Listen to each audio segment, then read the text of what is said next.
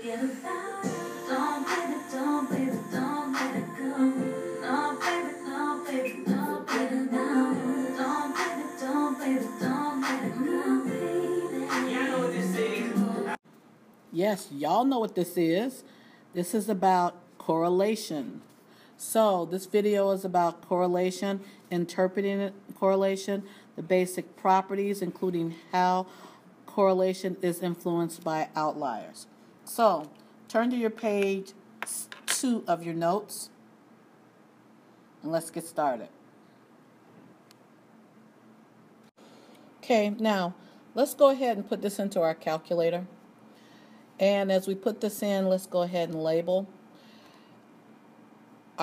we're about to draw a scatter plot. So please remember, you're putting your scatter plot in your L1 and L2. And actually, you know what? I don't want to touch that data. So I put mine in my L3 and L4. Okay, here it is. Now I'm going to go to Stat, Calc, down to my number 4, press enter. I have it in my L3 and L4, so let me change it. And again, yours is wherever it goes. Then I press calculate. Notice there's nothing there in your list, so if you put something there by accident, it's going to give you an error. So I'm going to press enter. Now, here, I've got my equation of a line. I've got my coefficient of determination we'll talk about sooner or later, and now I have my correlation. So let's jot that down. Now I need to jot down my graph. So remember, I go to zoom, down to stat, and here is my graph. Now I'm just going to do a basic graph in terms of, I'm not going to even put down what the values are on the axes, but in the future when you have to, remember you can just press trace, and as you press trace and then the arrows, it moves you all around throughout the graph. Now here's a very basic one, meaning you wouldn't get full credit on the test. But if I'm asking you for just to watch out for on the AP test, remember the labeling is the most important. And yes, the number sets on your axis, but we're just doing a quickie right now. Also, please remember, if your diagnostic is off for some reason, let's remind ourselves of how we put that on. Thing won't stay up.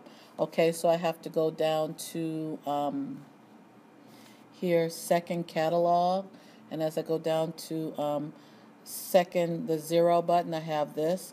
And notice the letters. So I want my diagnostic on. So here's the alpha. It's already on alpha. It tells me right there. And then I'm just going to press the D. And then I'm going to use my arrow going down. And this gives me the diagnostic on. It tells me OK. And I press enter. And that's how you get your R and your R squared on your graphing calculator, regardless of which model of TI you have. Can't speak for the Inspire. Now I want to bring back my values for my R. Okay, so now that I can do what I mentioned earlier in terms of our objective. So here's the correlation. So as we look at the drug LSD, we can see here that it is linear, that it is strong, and it is positive association between the weight of the puppy and the price, the retail price. So let's write that down. Okay, I had to take a commercial break. People came in that graduated last year. So hopefully I'm not too far off of where I left. So as we wrap up this idea right here, I mentioned already the LSD, I remember that.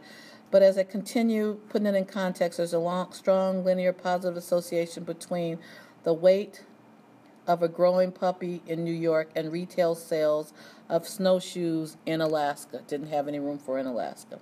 So 98.9%. Very strong correlation. But we already know the correlation does not imply causation. So perfect segue into facts about correlation. And I've mentioned this before, but let me hurry up and mention it again. It does not imply causation. What does a growing puppy have to do with snowshoes? Anywhere. Nothing. Not at all. Strong correlation. What is the lurking variable or commonality?